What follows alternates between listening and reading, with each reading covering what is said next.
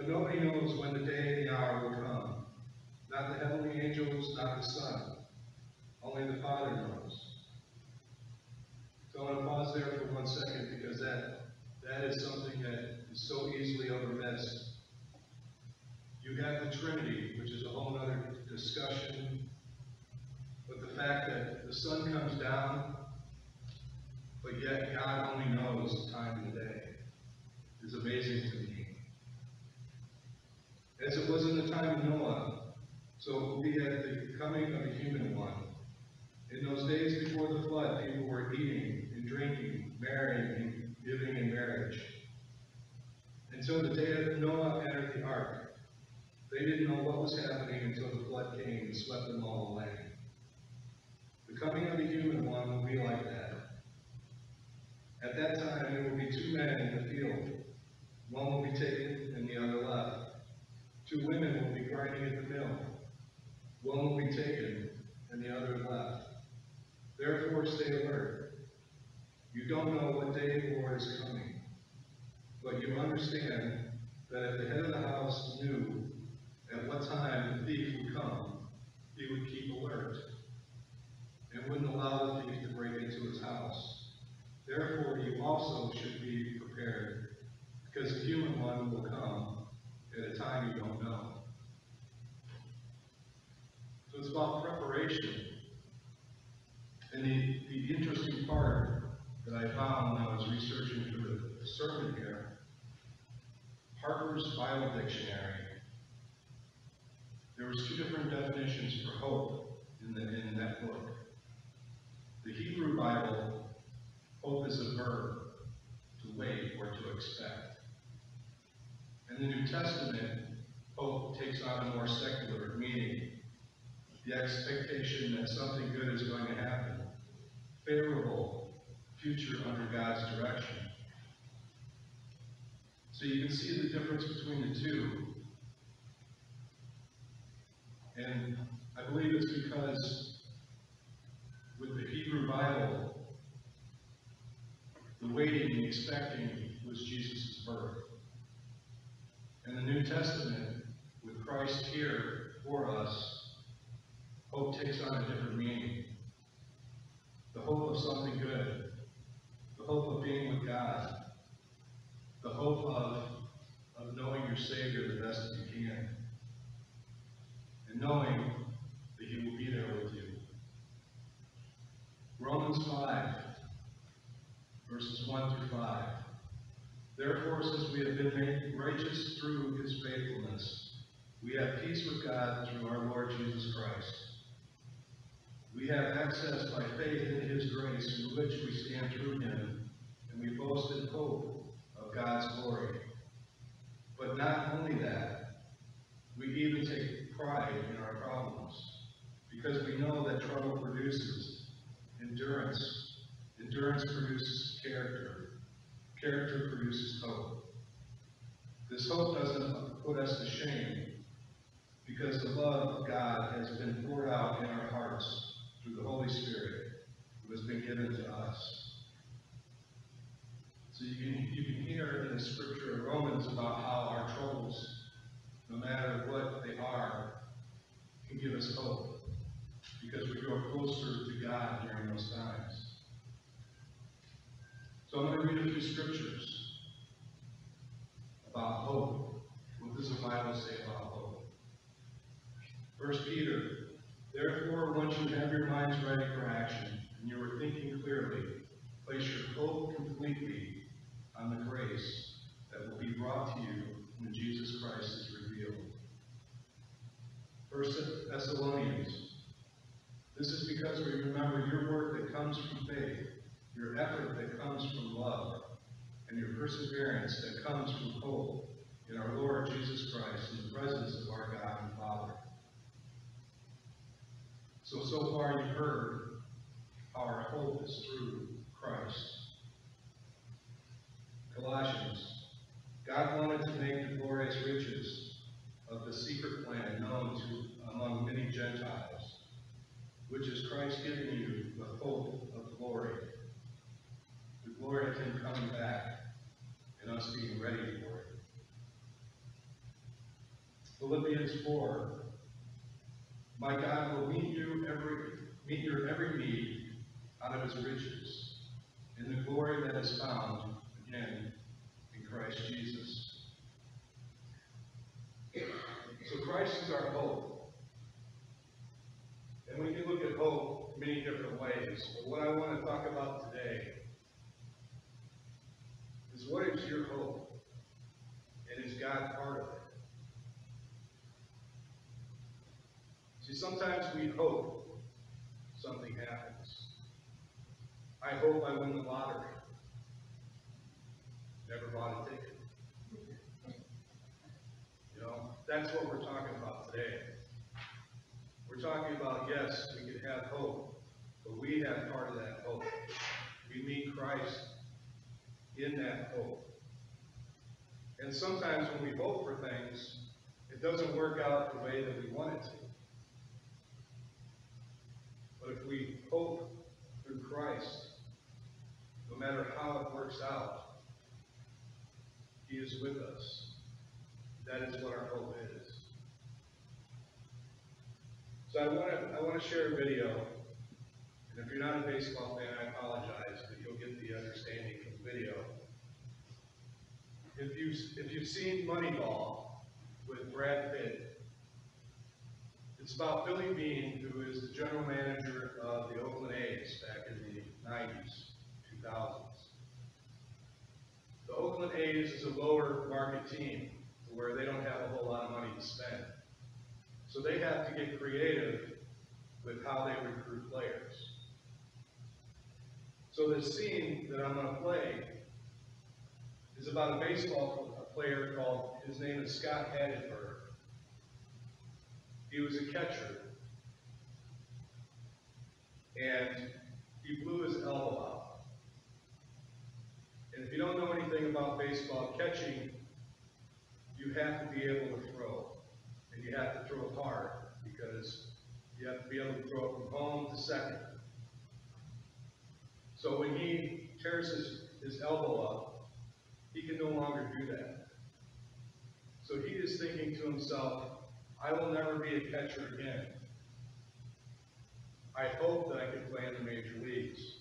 I hope the team will call. So Billy Beane and his scout goes to Scott Hadenberg, and they talk to him. And Billy Beane has this way of looking and thinking outside the box. The way that he approaches things is different than the other general managers. Because, see, he can't afford to say, well, I'm going to go out and I'm going to throw $50 million at this player. He has to go, what can I do to make things happen with the money that I have? So the video is a conversation that they have when they come to Scott Hadenberg's house.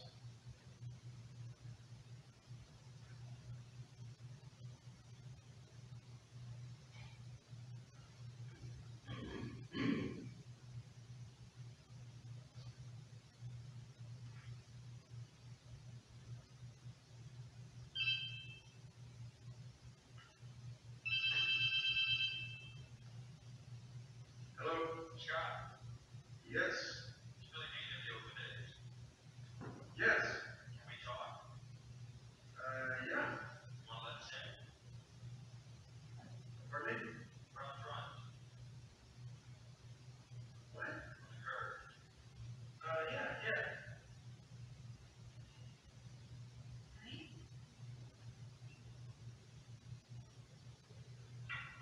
Oh, thank you. Thank you, man. Very kind. How's the elbow, Scott? You know, it's good. It's really good. It's great.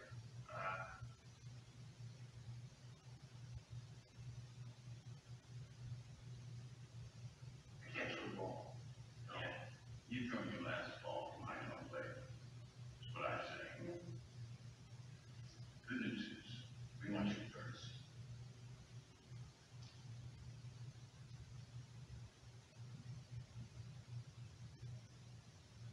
We want you to play first base for the Oakland A's.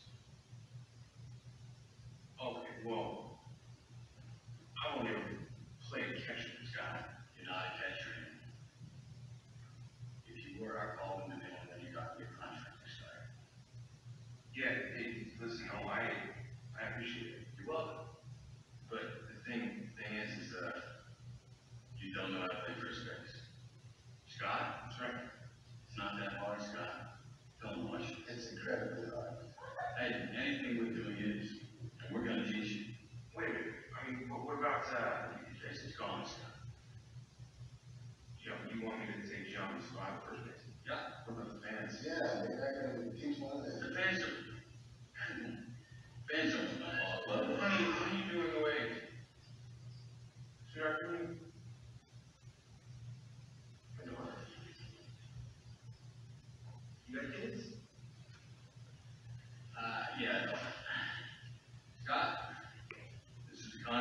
involved in the Oakland A's.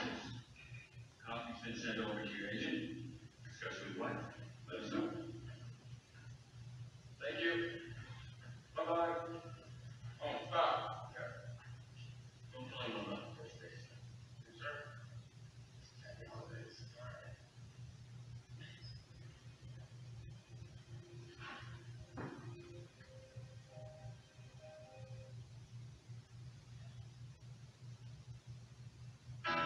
Don't miss out on Walmart Cyber Monday deals.